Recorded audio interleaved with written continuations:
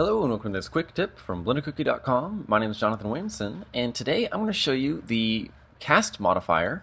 This is one of the many modifiers that's in Blender. We've been working to show you a lot of them, such as the array, the bevel, and things like that. And today we're going to talk about the cast modifier. This is one that's actually not used a whole lot. I think a lot of people have trouble finding a good use for it, but it can be really cool in the right situation. So what I'm going to do is first off just show you the basic example. So if we go ahead and just add a cast modifier to our default cube, and let's just say we've got these options here, we can choose the cast type to be either a sphere, a cylinder, or a cuboid. And if we then increase the factor, you'll notice that nothing happens. Well, that's because with the cube, a cube is a very poor example for this, just because by default, it only has the 8 vertices on it. So if we just go and hit tab to go into edit mode, then we can hit W and subdivide, and then we'll just increase the number of cuts to say 6 so that we have a decently high-res mesh. Now we can go and hit tab to leave edit mode, and now you'll notice our cube has immediately changed shape as soon as we left edit mode, and if we adjust the factor here, you can see that we can create it, move all the way to a perfect sphere and on past to a cuboid shape. So this is kind of cool, but it doesn't really allow you to do a whole lot other than maybe some kind of fun sort of procedural animations. But another thing that we can do with this that actually works really well is to use a control object. So currently, you could go ahead and animate this using the factor value, adjusting the radius if needed, which by default is set to 0, but then you can increase it, and you'll notice that then you can kind of scale it up or down, which if it's less than the entire size of the cube, we get some of the edges of the cube still left intact. Then we've also got the size option, which by default is chose to project from the radius. So if you disable that, then you can adjust the size at will. For the most part, you're going to just tweak these as needed. But the thing that I really want to show you is the control object. And this allows us to choose the center of the cast from another object. So for example, if we go ahead and add in, say, an empty, and we'll just go ahead and leave it right where it's at for now, choose our object, and set the control object to be empty. By default, you'll notice that nothing happens, but if we now grab our empty and move it around, you'll notice that it's basically defining the center of our cast, which in some places, if we go too far away, then it becomes a little distorted because of the radius here. So if we, say, go all the way out here, and then grab this and adjust or increase the radius, then you can see, basically it's creating a sphere through here. And, this may not seem like a whole lot, but you can actually do a kind of cool little animation with it. Let's say you've got a sphere that then goes through a gelatin cube or something, and assuming the gelatin cube remains completely intact, you would want that cube to then wrap around the sphere. Well, you could do this with soft bodies or something, or you could go ahead and do it with the cast modifier.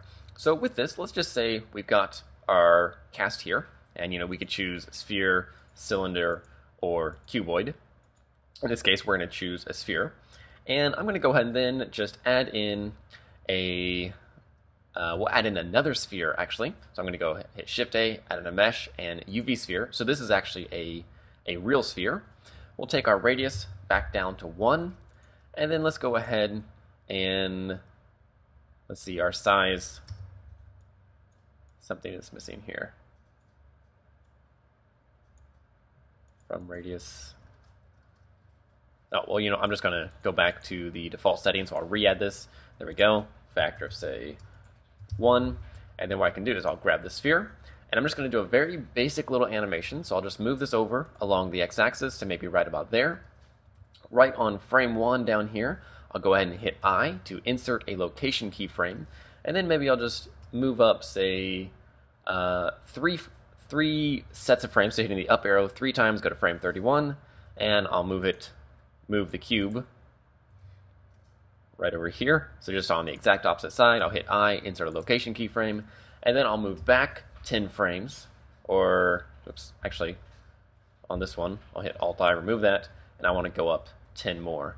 So there we go. So now it's right there. Insert that, go back to frame 20, and you'll notice it's right there. So now it's just moving straight through like that.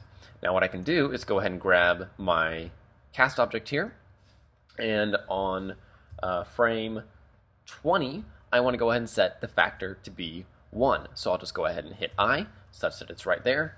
And then when the cube is just touching the outside edge, I want to go ahead and set the factor to be 0. So maybe when it's right here at frame 14, I'll go ahead and set the factor down to 0, hit I to insert that keyframe, and then move through it. And then when it's just on the other side, right about there, I'll go ahead and set this to 0 again, hit I, and now if I go back to the beginning by hitting Shift left arrow, play back my animation, you can kind of see what happens. So, it's nothing crazy cool, but we can actually do a little bit more with this, because, right now, this should actually be deforming just this side, and this side shouldn't be bulging out. So if we set our control object here to be the sphere, all of a sudden, it works based on the location of the sphere, kind of wraps around it, and then lets go. So, a very simple animation, but definitely something that you could do a lot with, whether that is a bullet shooting through gelatin or, any kind of thing, something like that, where you've got sort of a wave effect going on. This kind of thing can work pretty well for basic animation. So that's the basic cast modifier. It maybe doesn't have a lot of uses, but when you do need something like this, it's pretty hard to beat it. You can do similar things like this with the soft body modifier, or with the soft body physics simulation over here, but you're going to be obviously running into a lot more issues to work through just based on the nature of physics simulations. Obviously there's a lot more settings, there's a lot more things that can go wrong, and it may just not be what you want. You may want something very nice and simple, which is where this comes in.